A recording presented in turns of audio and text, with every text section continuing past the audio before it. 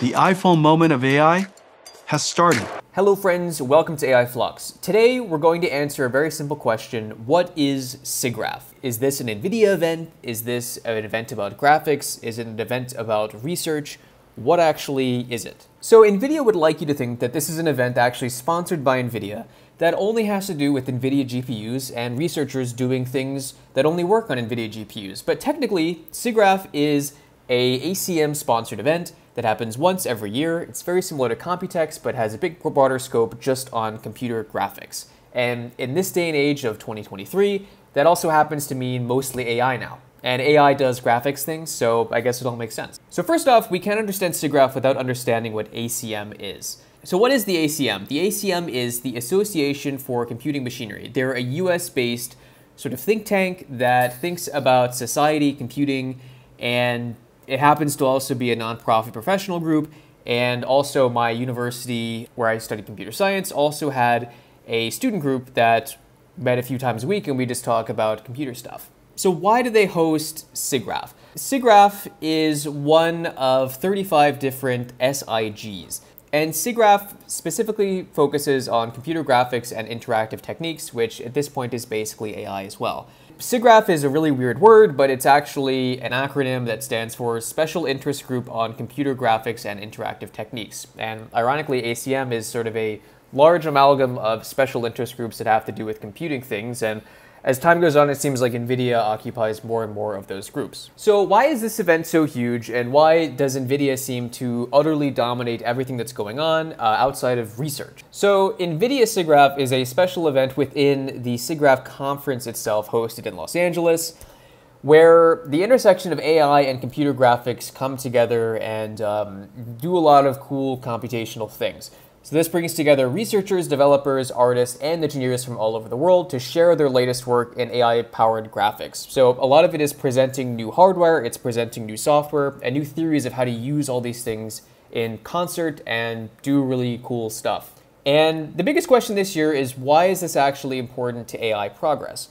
So SIGGRAPH is important to AI progress because it provides kind of a forum and a really nice place for everyone to meet where researchers and developers can share their work and collaborate on new ideas. And curiously, the reason SIGGRAPH goes on for so long is to make this collaboration more likely, and so all the business people who are selling GPUs can shake hands and make all the other GPUs cost more. So in recent years, NVIDIA SIGGRAPH has featured a lot of work that has actually come to be pillars of the AI foundations of the world, not only just in hardware, but also in software. So RealTime Rendering was something that actually came out of collaboration at SIGGRAPH.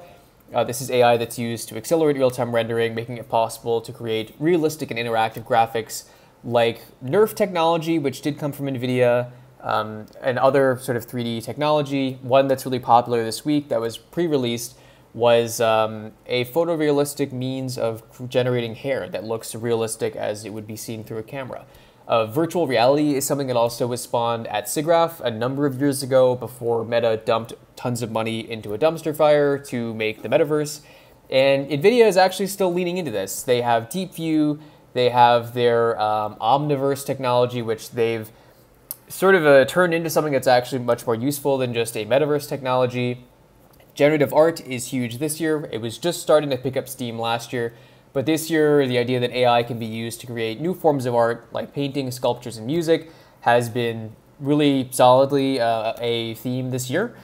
NVIDIA's Gauguin technology can also create this stuff. And again, a lot of this ends up being tied back to NVIDIA because they are by and large the biggest sponsor of this event. And visualization has been a big one too. And this is actually where NVIDIA got their start in high-performance computing, aside from just doing graphics. Their first big-time applications, some showcased with SpaceX, were the idea that you could actually use NVIDIA tools to run simulations in real time and understand why you should make different engineering choices rather than other ones that might not work so well, and using computational time and energy as opposed to physical time and testing that might be more expensive or take way too much time. So we have a number of videos we're churning out this week that will be covering some of the coolest stuff that's come out of SIGGRAPH so far. I think SIGGRAPH is, in my opinion, a much more balanced event than Computex because there is some focus on hardware, but really most of the focus is what you're doing with it. And NVIDIA weights for this event every year to release their biggest announcements when it comes to things that enterprise and research and people who want to do big things with compute do. So it's kind of cool to have a little bit of a step back from direct gaming things. And this year especially, since NVIDIA clearly is focusing on AI, compute, and basically all things not gaming, I think we're going to see some really cool stuff. So check out the link above where we have our supercut of Jensen's keynote. We also will be having a ton of videos coming out this week that will be covering some really cool stuff from this event. So, as always, I hope you learned something from this video. Check out our future content, and if you like this or found it interesting, please give us a like and a subscribe. We really appreciate it.